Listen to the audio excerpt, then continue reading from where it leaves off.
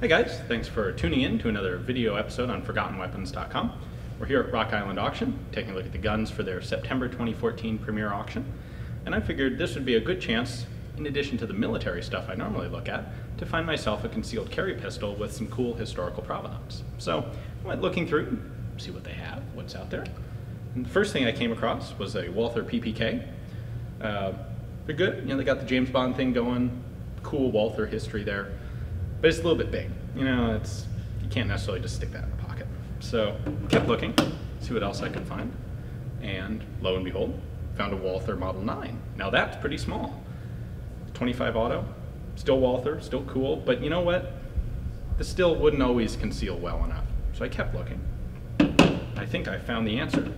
Lot 1587 is a 2.7mm Kolibri. Now that is small. So the Kolibri here is actually the world's smallest centerfire pistol. It is in fact a centerfire cartridge, 2.7mm. These were designed and made by a gentleman named Franz Fonnel. He was a professional watchmaker originally, which kind of explains some things. And he developed a series of automatic pistols. This 2.7mm Kolibri is the smallest of them. He did also have a 3mm design. And then a few things that got a little bigger. He did a 4.25mm was, I believe, the largest that he ever worked on. This is a straight blowback pistol. Believe it or not, this isn't, you know, a replica or a miniature. This is a real full-size gun.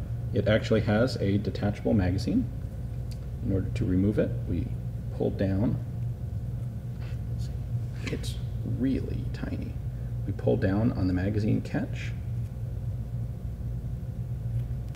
Now we can pull out the magazine. It looks just like a normal magazine, except it is absolutely tiny. And that feeds into the gun, just like that. You can see the magazine catch right there on the back. We'll click when it goes in. Like I said, it's a blowback pistol, so you can see the ejection port there. Slide comes back. There is a spring on top of the barrel.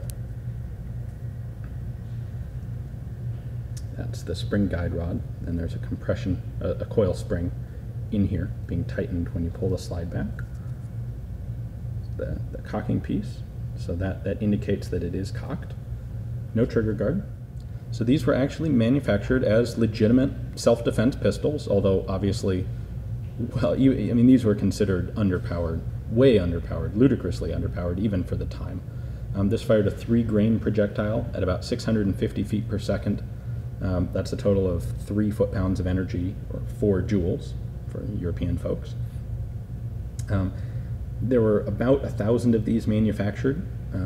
They were made shortly before World War I, and it was World War I that ended production, because of course, you know, facilities started going towards military arms.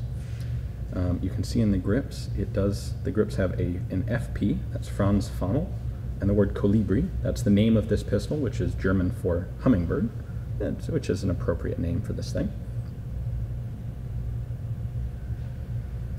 Total loaded weight is about 7.7 ounces. I'll show you some of the cartridges here too. In fact, this comes in its own presentation case. Open it up. We have the pistol. We actually have a little tiny cleaning rod for it. And this is a metal box of cartridges. Carefully open here. And there you go. Let me bring this up. These are the world's smallest ever centerfire cartridges. Let's see if I can pull one out. It does have a little projectile there. If we look at the back,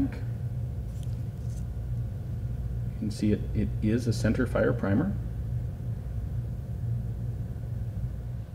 So there are witness marks in theory for 7 cartridges on the magazine there.